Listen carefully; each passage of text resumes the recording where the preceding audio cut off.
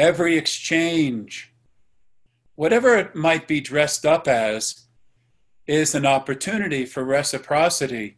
Not only reciprocity of money when you pay the clerk at the grocery store, but a reciprocity of spirit. When you're offering your hard-earned cash for the candy bar or the head of lettuce, there could be something more than that. An appreciation, a love, an upliftment, a kindness, a blessing, well wishes, a liberation of spirit, conveyed perhaps in a smile. So much of what breaks down in the world has to do with the breakdown of reciprocity. A failure to give and a failure to receive. Some of the greatest drama or tragedies of unrequited love. Unrequited love. Love given but not received or given back. No reciprocity.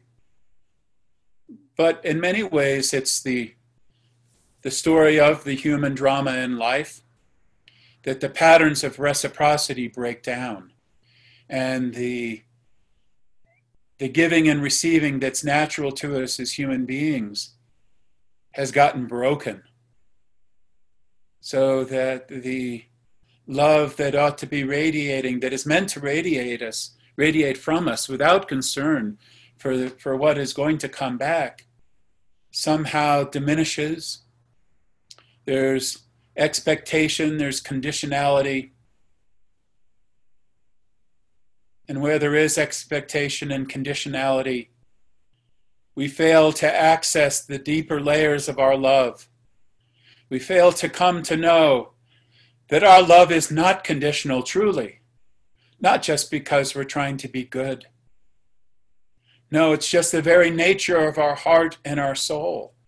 And that being true to ourselves is being true to that unconditional outpouring.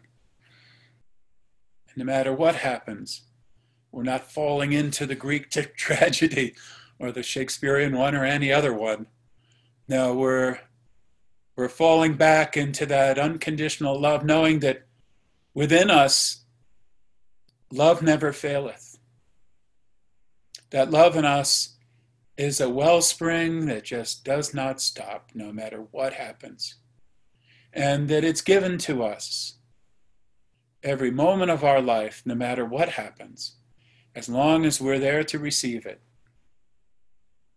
And because we're there to receive it and we do receive it, we have it to give.